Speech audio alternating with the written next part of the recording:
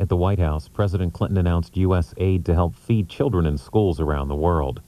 Joining the president were former Senators Bob Dole and George McGovern, who also serves as U.S. Ambassador to United Nations food programs. The event is 25 minutes.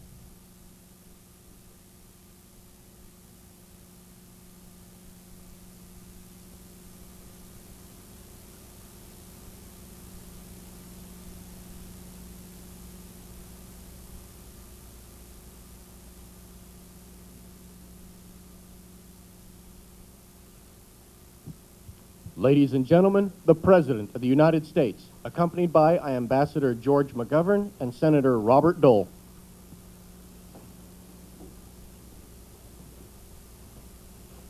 Good morning, everyone. Please be seated.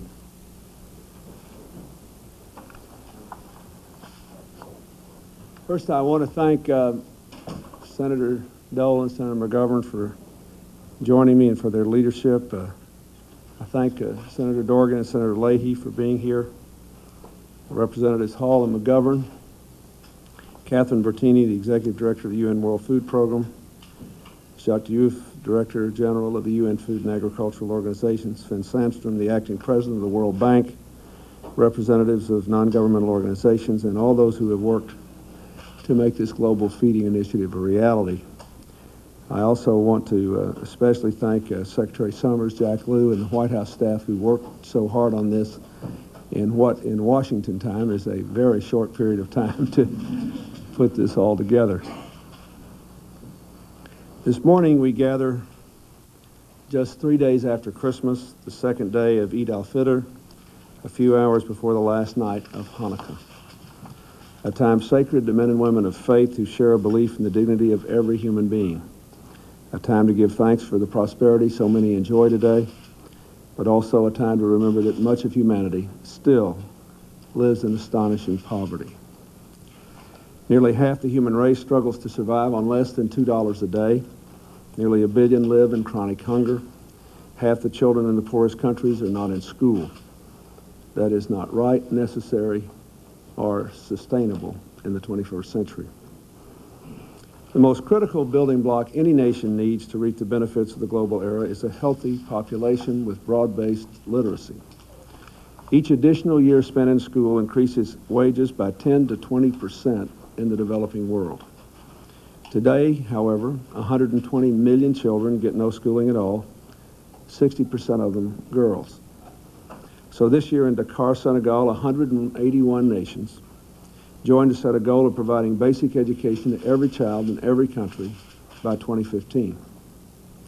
At the urging of the United States, the G8 nations later endorsed this goal at our summit in Okinawa. The experience has shown here at home and around the world that one of the best ways to get parents to send their children to school is a healthy meal. That's why today I'm very pleased that we are announcing the grant recipients who are going to help us put in place our $300 million pilot program to provide nutritious meal to school children in developing countries. The program will provide a free breakfast or a free lunch to some 9 million children in 38 developing nations. It will work closely with some 14 private volunteer organizations, many of whom are represented here, with the UN World Food Program, and with recipient nations and farm groups, so we don't disrupt local farm economies. The result will be increased school enrollment and attendance, especially among girls, and real improvement in these children's nutritional well-being and ability to learn. We know from experience that this approach works. In Cameroon, for example, efforts led by the World Food Program and USAID are feeding almost 50,000 school children, helping to increase school enrollment by over 50%. And cutting the dropout rate for girls to virtually zero. We also know we can take that kind of success and extend it across Asia, Africa, the Balkans, and beyond, because a little funding goes a very long way indeed. Under this pilot program, for example, we will start providing nutritious food to more than 500,000 children in Vietnam. We will start providing high-protein bread and milk each day to some 60,000 students in 170 schools in Eritrea. And in Kenya, we will start giving some 1.4 million elementary school children a nutritious meal every single day. Of course, this initiative by itself is not a solution to the global hunger problem, but it's a down payment and a beginning. Now it's up to Congress, the United Nations, other developed countries, the NGOs represented here, and the next administration to continue this fight. We're going to need the World Bank to implement its pledge to increase lending for education by 50%. Developing countries need to make basic education a real priority. We need to mobilize private sector resources, something we've worked hard to do by raising awareness of this issue among foundations. And in addition to the $300 million for school feeding, we have also fought hard for and won a new $37 million initiative called School Works to support basic education in developing countries and an overall 50% increase for all international basic education programs, including the fine education work being now done at USAID. Finally, we secured $45 million this year for the U.S. funding for the international program to eliminate child labor, a 15-fold increase since 1998. The fight for better education is only part of the battle we must wage to make the global economy work for everyone. Implementing landmark trade agreements we reached with Africa and the Caribbean is a part of it. Leading the worldwide fight against infectious diseases like HIV and AIDS is important. Removing the crushing burden of debt from impoverished nations that will in turn invest those savings in their people and their future is fundamental. We must also continue to offer more microcredit loans and close the digital divide. We've worked hard these last few years to put the battle against abject poverty higher on the world's agenda, and America must keep it there. This is not just about our moral obligation to help the needy, although it is great. It's also part of the answer to what kind of world we want our children to inhabit a generation from now. What do we want to avoid? The world is becoming more and more interdependent, and America needs strong and healthy partners. We need to invest in future markets, and we need to do it in every part of the world. We want to avoid a world that is hopelessly and violently divided between the rich and the poor. A future in which hundreds of millions of people decide that they have no stake in a peaceful and open global society because there's nothing in it for them and their children. If we can prevent that from happening, it will be good for our economy, for our security, and for our souls. We are greatly honored today to be joined by two leaders who clearly understand this. George McGovern and Bob Dole served their country in war and peace with uncommon courage, candor, and commitment to their principles. Springing from the soil of our nation's heartland, they have long believed that America has global responsibilities and must therefore have a global vision. Over 30 years ago, these two leaders strongly supported the creation of the domestic school lunch program. Last May, they both advanced the idea of an international school feeding program. Today, we're putting that into practice. The country will always be strong as long as we have leaders like them. Leaders with their energy and vision, willing to reach across party lines to build a common future.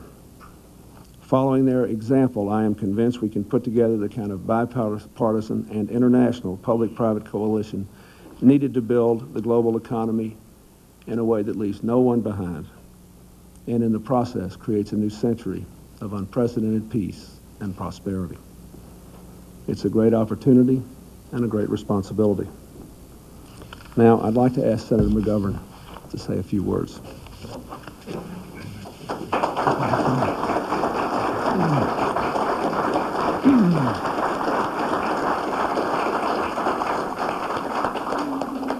Well, as President Clinton has reminded us, this is the Christmas season, and for those of the Jewish faith, it is the time of Hanukkah. Those two great religions, and indeed all of the great spiritual traditions around the world, admonish us to feed the hungry. What President Clinton and Senator Dole and I are advocating here today is that the United Nations should provide a nutritious lunch every day for every hungry school child in the world. The President has taken the international lead in this life-saving, health-giving, education-expanding initiative. And we hope and expect that other countries will shortly follow suit. Here today is a brilliant American, Catherine Bertini, the head of the World Food Program in Rome, who will play a key role in the administration of this program. That organization has 80 field offices of highly trained people in that many different countries in the developing world. She will cooperate with the wonderful religious and philanthropic private voluntary organizations. Dr. Jacques Diouf, who is the Director General of the Food and Agriculture Organization, is here in the front row. He's solidly behind this program, and he has an even more difficult mission in the FAO, and that is to lift agricultural production and the quality of rural life all over the world so that people can feed themselves. The President spoke about the girls who are out of school, almost 100 million school-age girls who don't go to school. They're condemned to lives of illiteracy, to premature marriage at the age of 11, 10, 12 years of age. And they have an average of 6 children for each one of those illiterate young mothers, as compared to 2.9 for girls who have the advantage of schooling. But a daily lunch of the kind that we're proposing and that the President has begun here today will draw both girls and boys into the schools, and it will improve their health and their learning capabilities. I hope we can eventually persuade the United Nations to adopt a program similar to the American WIC program, the Supplemental Feeding Program for Women, Infants, and Children. Senator Leahy, I think that may be one of the best federal programs ever put on the statute books. Senator Dole, Senator Humphrey, and I were instrumental in the passage of that legislation in the 1970s. If we can establish a program like that worldwide for pregnant and nursing young mothers and their infant children through the age of 5, it could make an enormous difference in the life of the world. The more we take care of young mothers during pregnancy and nursing, the fewer mentally retarded and crippled children we will have that cost ever so much more to care for. So those two wonderful programs, school lunches and WIC, will, in my judgment, literally help to redeem all God's children the world around. And now I want to present my friend and my partner in many battles.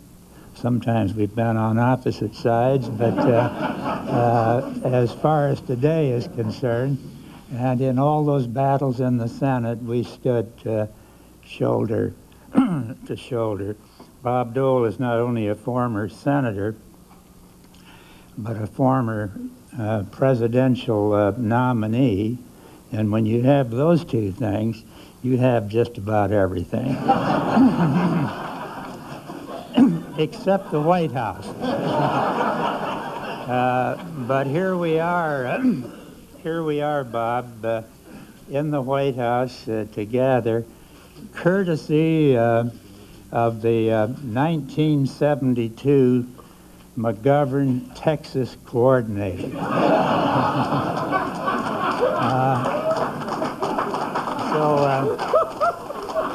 I give you my friend and colleague, Bob Dole.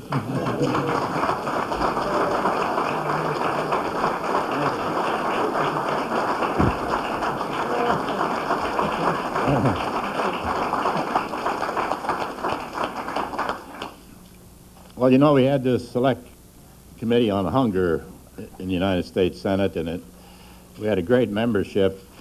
Myself and McGovern and Hollings and Kennedy and Humphrey all ran for president.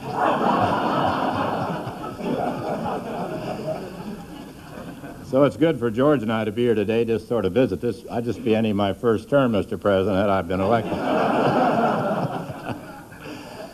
But it's a great place, and this is a great event, and we want to thank you, Mr. President, and all those who have an interest. And I see Tony Hall and Jim McGovern and Byron Dorgan and my good friend Pat Lay are up there.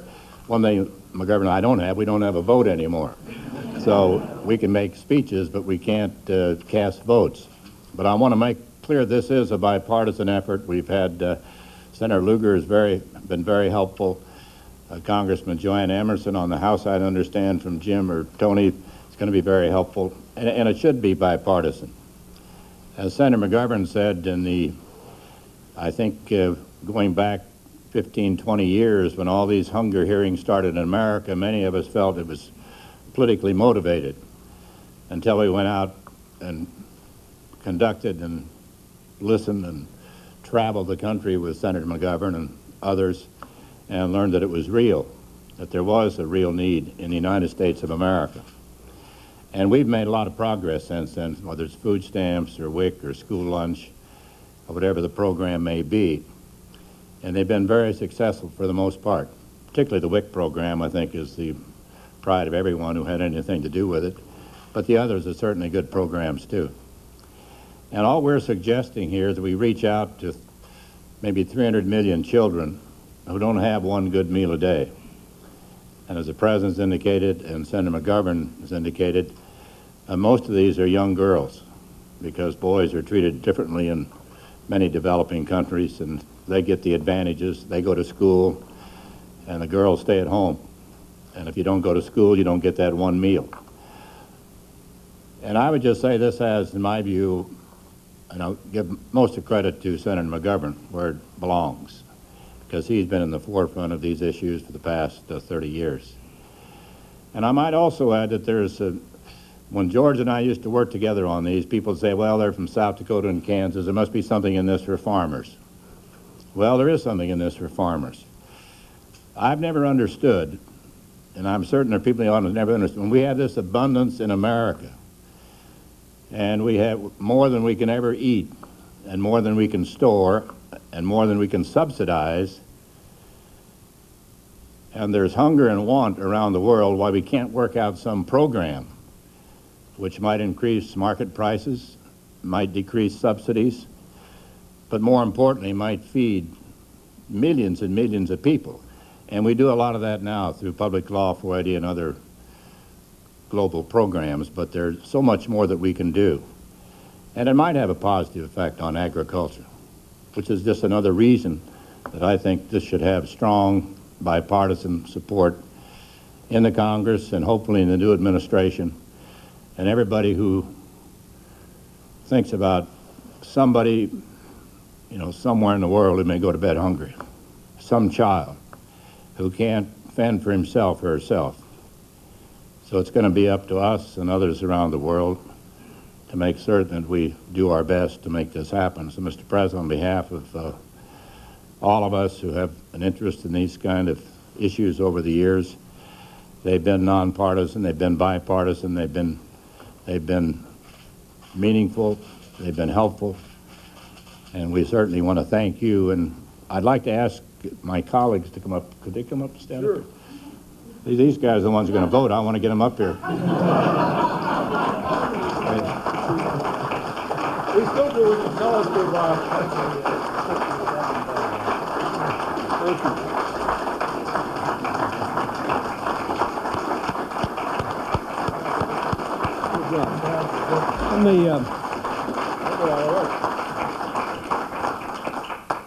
Let me make two brief comments. First of all, on the way in here, the young man who was advancing this event pulled out a copy of a picture of me escorting Senator McGovern across an airport tarmac in 1972.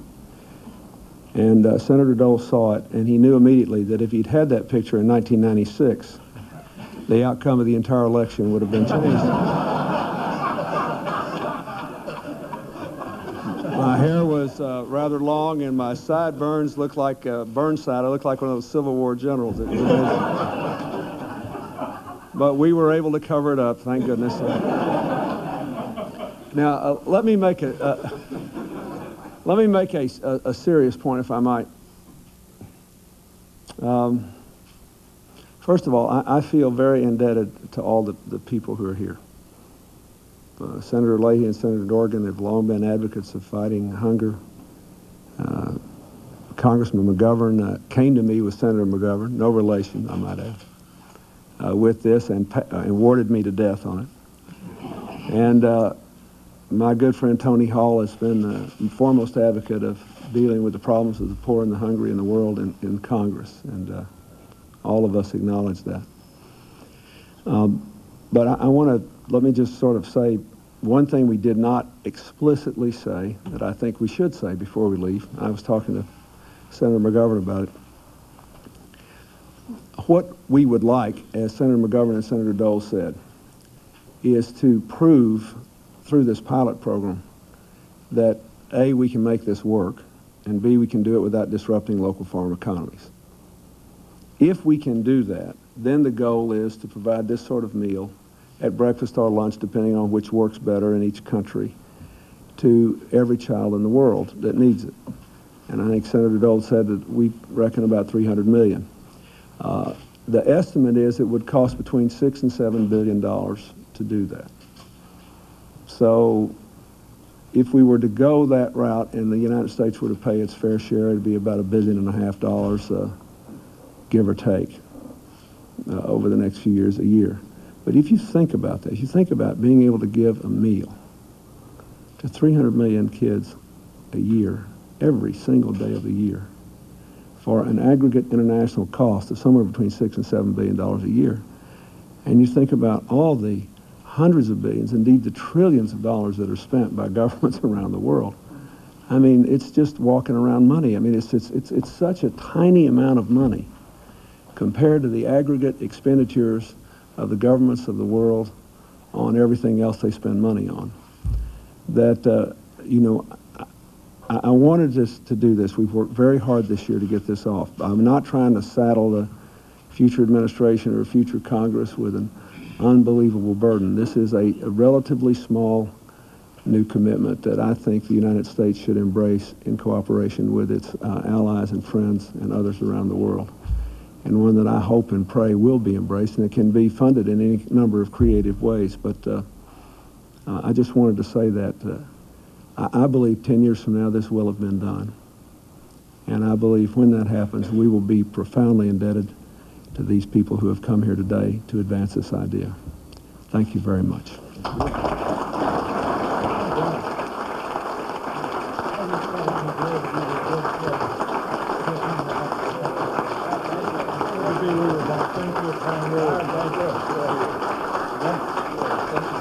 I was telling Bob, it was a real leader. He tells us to jump. You know how quickly we get up there. Larry, thanks for your help. Thanks. George, nice to be with you, buddy. Tony. That's it, George. Thank you very I much. put my tie on for this one.